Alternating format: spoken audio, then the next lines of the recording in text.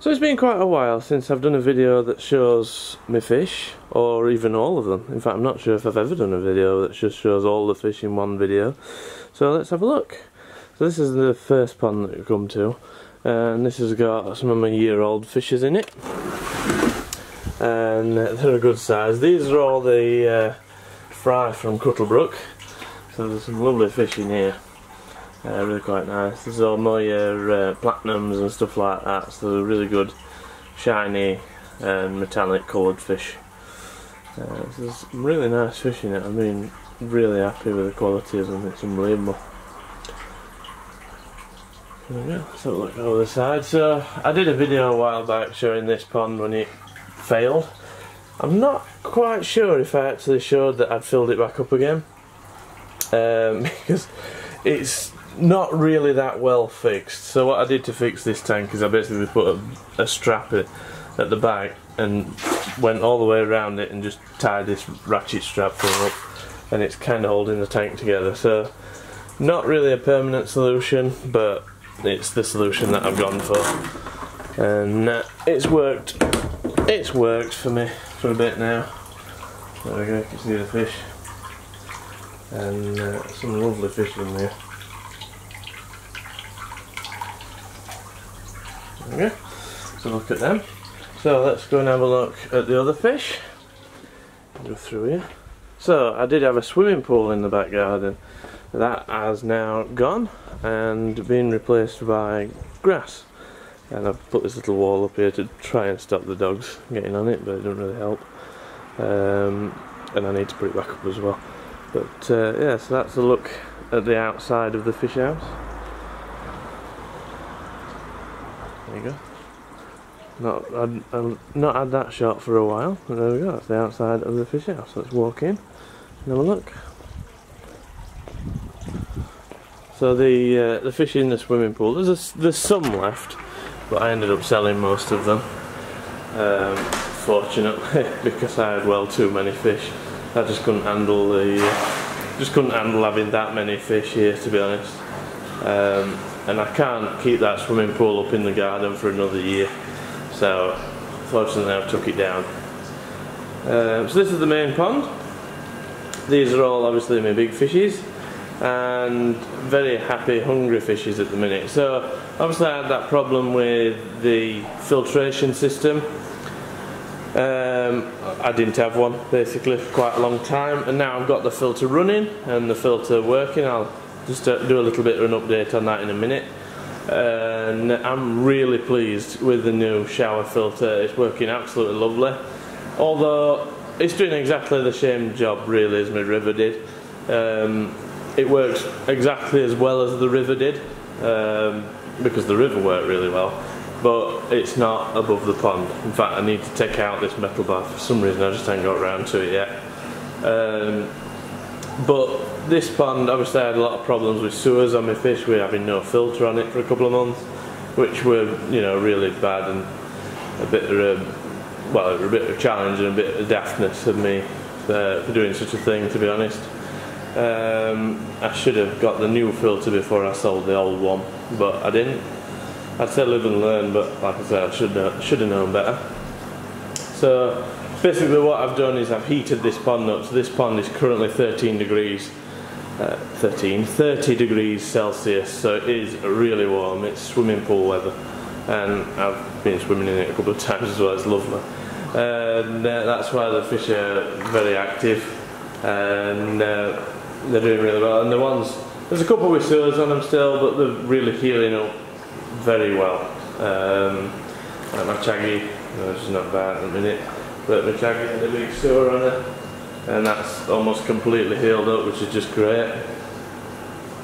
And it's been going really good at 30 degrees, but as well, if you've ever heated your pond to such temperatures, you'd know that the water quality has to be absolutely perfect, because your ammonia and your nitrite are very, very toxic, even in incredibly small quantities at 30 degrees. So to be able to heat it to 30 degrees, you know, the water quality has to be perfect, and thanks to that new filter it is.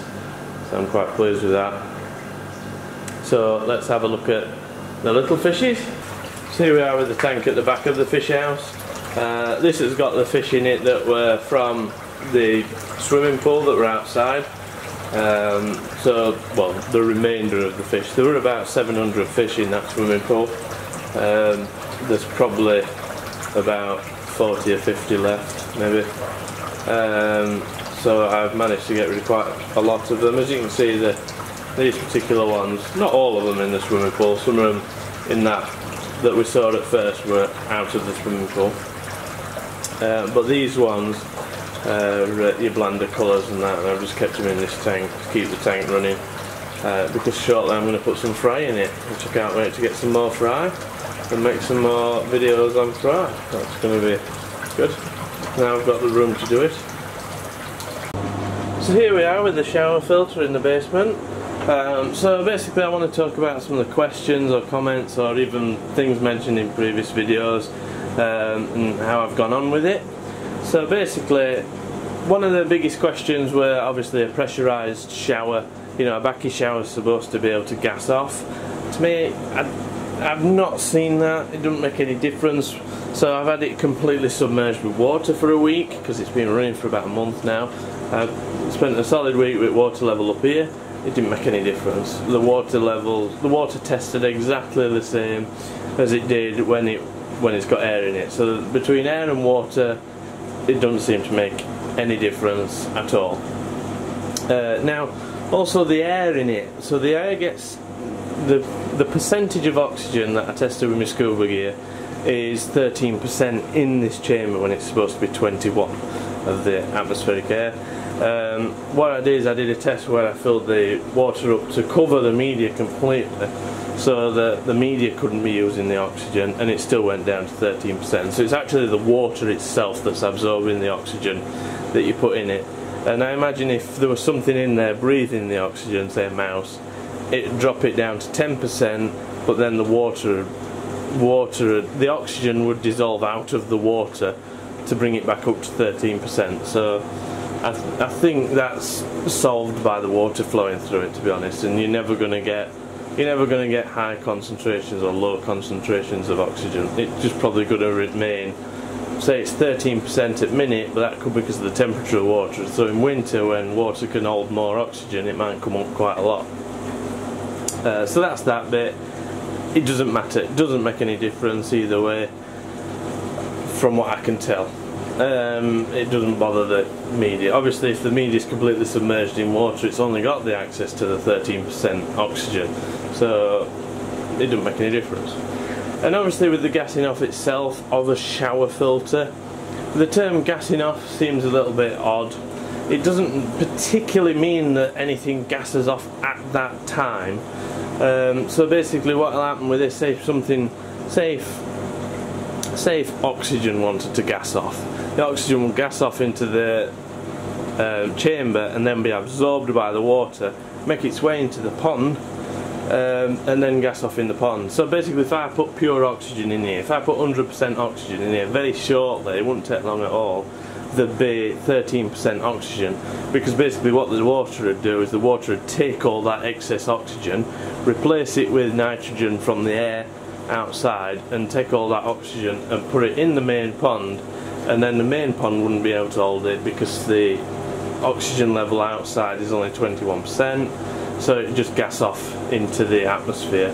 So no matter what gas there is released by the media or whatever's in the chamber, it will just make its way into the pond and be gassed off in the pond. So it literally shouldn't be any functionally different from any other shower.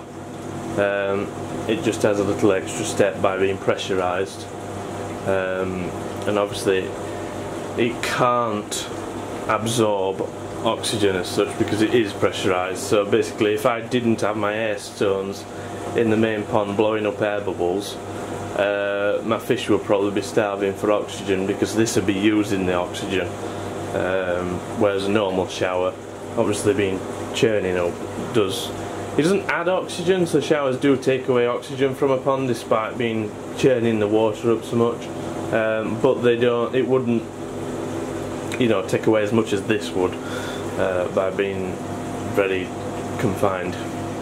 So comparing it to a normal shower, I don't think it makes any difference. It works absolutely perfect for me, and it works just as well as my River. I can't say it works better than my River, it does exactly the same as the River did. So I'm quite pleased with it. That's all I wanted. All I really wanted was it to be as good as what I replaced it with. So yeah, because I couldn't. The River works incredibly well. It's a shame to get rid of it, really. But you know, I wanted to change, and this is my change. So I'm quite pleased with it. Just need to perfect this pumping air in, because I want to keep the air. You know, I want to keep the water level here, but it's been a bit of a nightmare. I've tried a smart timer, but obviously being in basement, the thing kept getting stuck on and pushing all the water out of the system and then airlocking everything. That were a pain in the neck. So I'm doing it manually at the minute. I just put this air pump on for 7 minutes and every night, and then it does it perfectly. I tried using these things, but these might need a bit of modification. So what this is, it's supposed to sit on the side of a tank, say a vat of acid or something like that, and it tells you where the water level is. But this plastic's a little bit too thick for it to sense the water through it. So I might have to, if I can do any modifications to that to make it work, that'd be quite nice. So yeah, that's it with the shower really. There's not much to say about it, so I didn't want to make a video specifically on it, but at the minute it's running really well, and I probably will do an update on it when it's been running for say a couple of months, and I perfect this sort of air system. But yeah, I'm really pleased with it, just to not have the filter basically over the main pond. So because the shower filter doesn't actually do anything that my River filter couldn't do, what was the point in getting rid of it? That's a really good question. The point in getting rid of it was because I really didn't want this metal bar here anymore.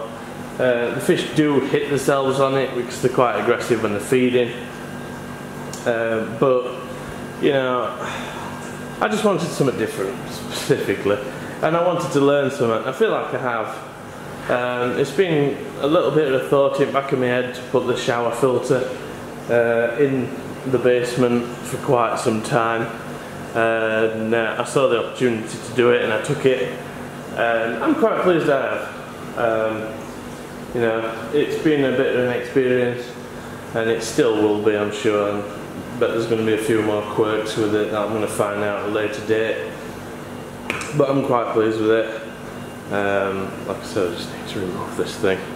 And I think it'll make the pond look a little bit better as well. If we stand away and look at the entire pond, you know, without this section on it just here, it'll make it look a little bit bigger, which would be nice. But there we go. So I hope you liked this video. If you liked it, then please like it. If you want to see more fishy related videos, and especially videos on my fry, which will be coming shortly hopefully, then please feel free to subscribe, and I shall see you in the next video. And any questions or comments, then please put them down below, and I'll do my best to answer them. See you later.